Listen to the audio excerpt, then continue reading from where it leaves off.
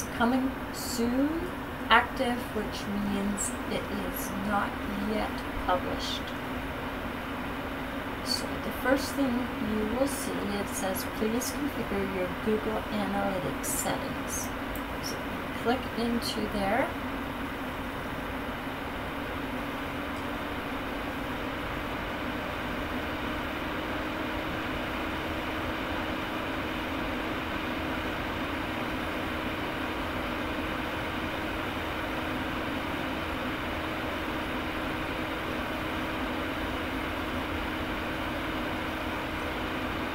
Connect Google Analytics plus WordPress. So we're going to connect the Monster Insights.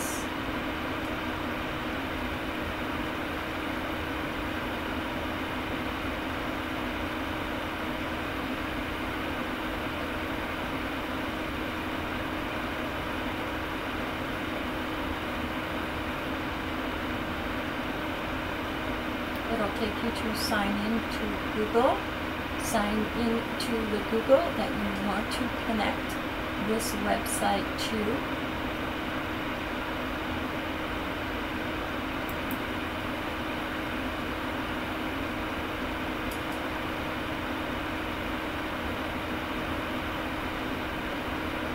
It will then ask you, do you allow monsterinsights.com to edit Google Analytics, manage entities, view and manage your Google Analytics data, view your AdSense data, view and manage your Search Console data.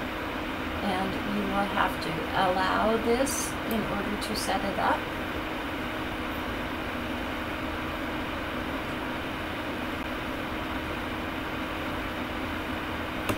You need to make sure that you are signed in.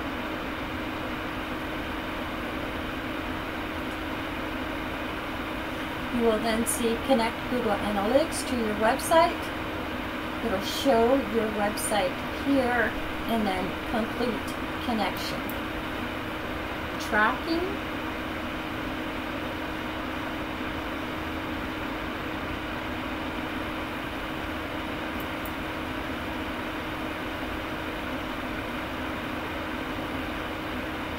And also you can use the configuration wizard to properly set up Google Analytics with WordPress.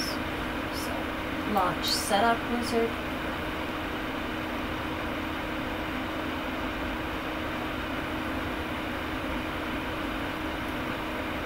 Publisher, blog.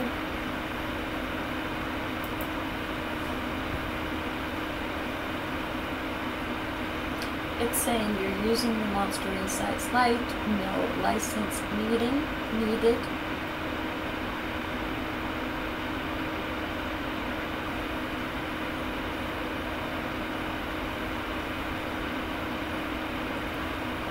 So it already says here I have an active profile.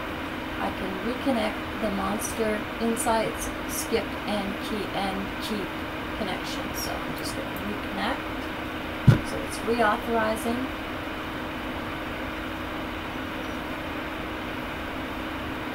This is just to make sure that it has the proper information.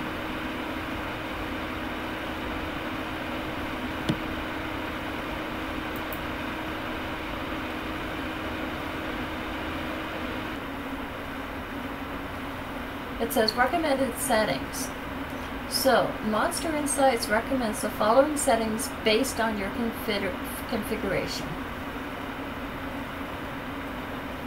Events tracking. It's already enabled.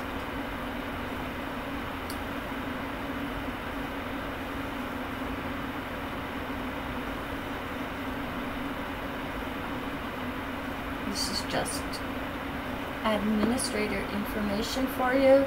Save and continue. Now this is where it says you can upgrade if you want.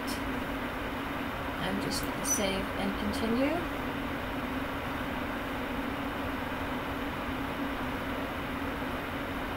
Awesome, you're already set. Finish setup, exit wizard.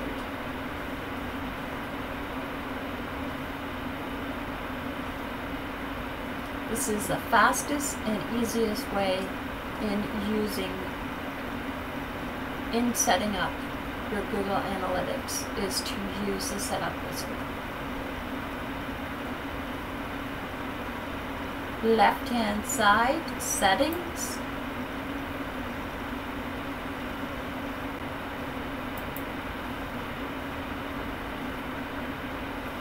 Left hand side, settings.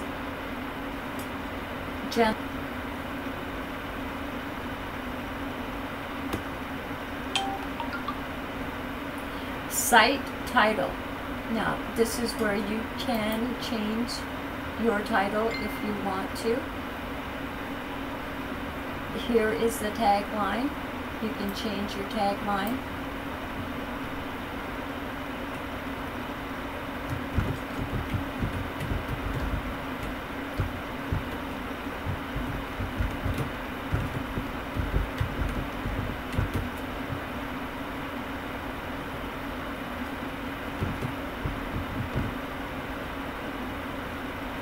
This is the URL if you ever need to find that information. This is the site address, your email address. Now this is important where it says membership. Make sure you click anyone can register. New user default role, and you have a number of choices. The best one is the subscriber, your language, the time zone, the date format that you would like to see used, the time format that you would like to see used, your week starts on,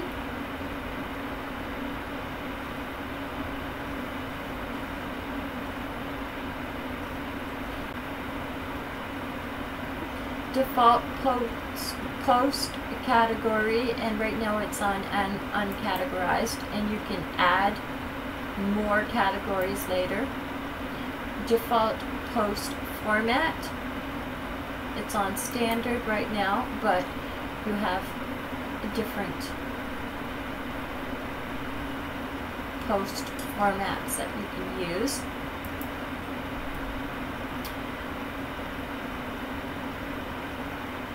This is if you want to post by email, you can set this up. Just follow these directions here.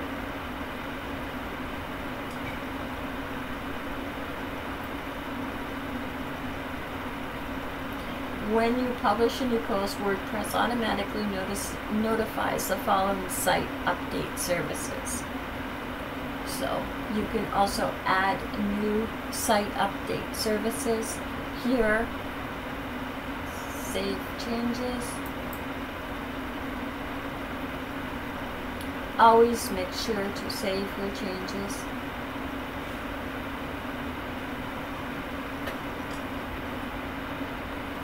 Reading.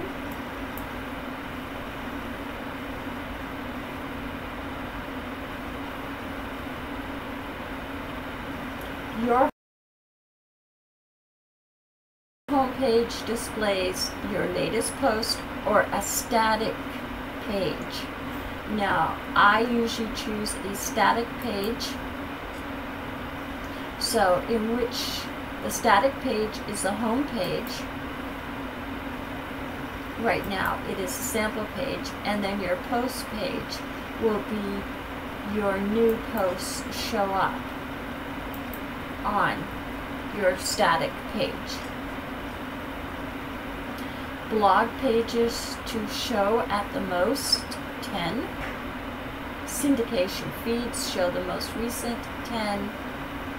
For each article in a feed, show either the full text or a summary. I usually do pick full text, however you can pick summary as well. And also Search engine visibility. Discourage search engines from indexing the site. Well, right now, we don't want the search engines to index the site because it's not yet ready or published. And then save the changes.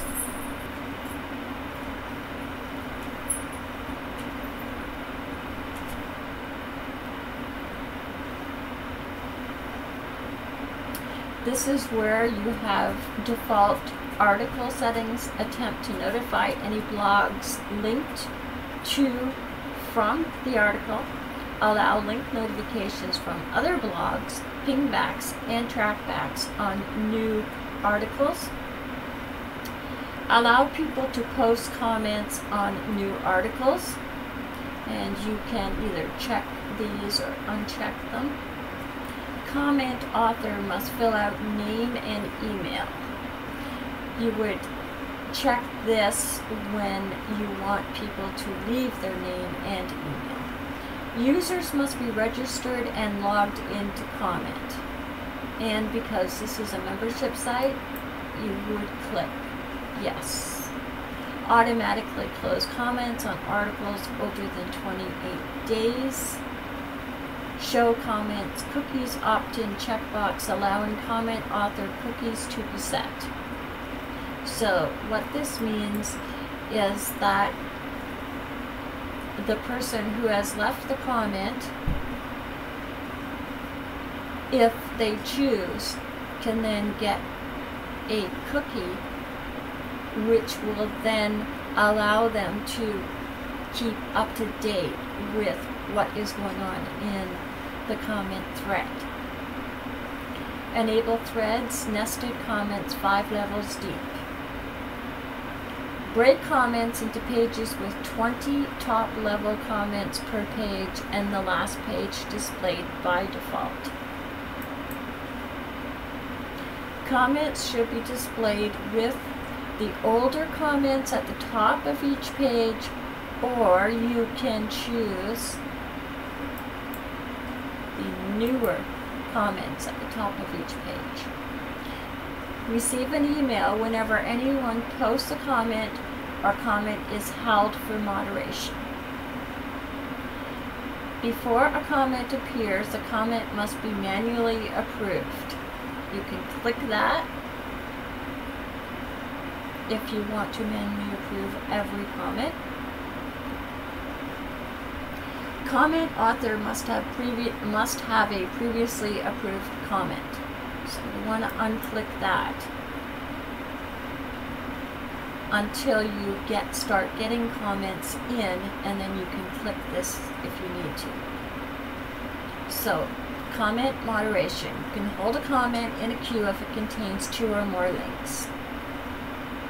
This is just because it is a common characteristic of spam. When a comment contains any of these words in its content, name, URL, email, or IP address, it will be held in moderation queue.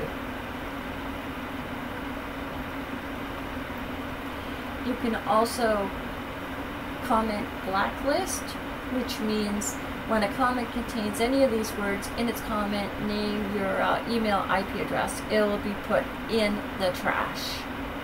So any words that you put in here will automatically go into the trash. So I normally don't use that. An avatar is an image that allows you from the weblog to weblog appearing beside your name. So this is an avatar right there. So show avatars. Your maximum rating is suitable for all audiences. Now here you can choose the mystery person, a blank, gravatar logo, identicon, waveatar, monster ID, or retro. So that means that a person that does not have this avatar will show this. And then save the changes.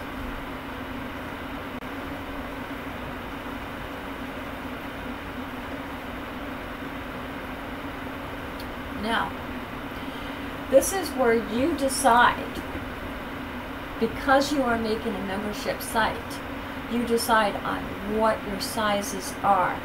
Now, if you are hosting your own website, you want to make sure that you do not put too large sizes for people to be able to upload that will break your site.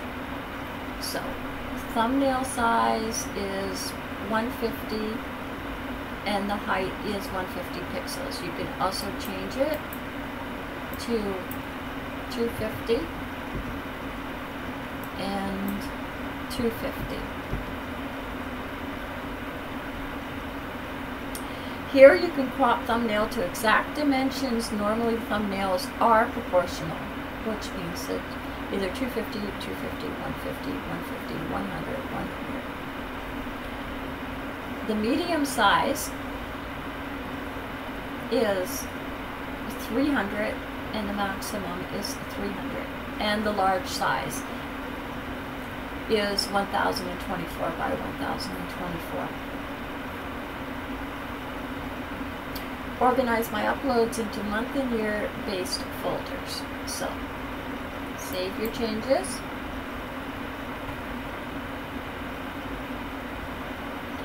So next is your permalinks.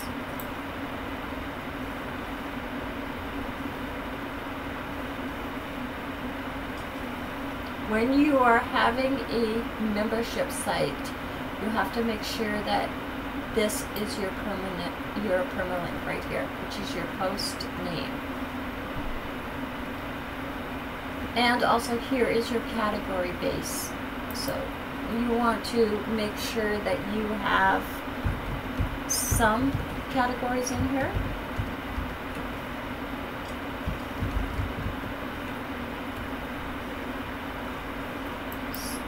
I want to put my membership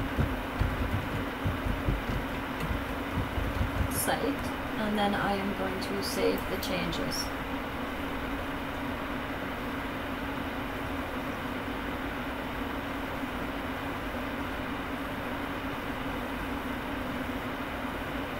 So now you have more of a choice here when somebody is looking for a category, this is what is going to come up first, the membership site. Next is privacy.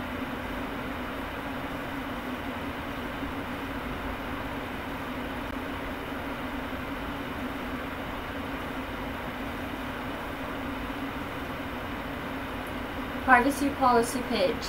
Okay, so here you have something that is a draft. You can preview it, you can edit it. I usually just use this page. You can also create a new page. But it mostly has all the information that you need for your privacy policy, unless you do want to change it. So this ends tutorial number 1, which is setting up your WordPress for a membership site. The next tutorial is installing the Ultimate Member plugin.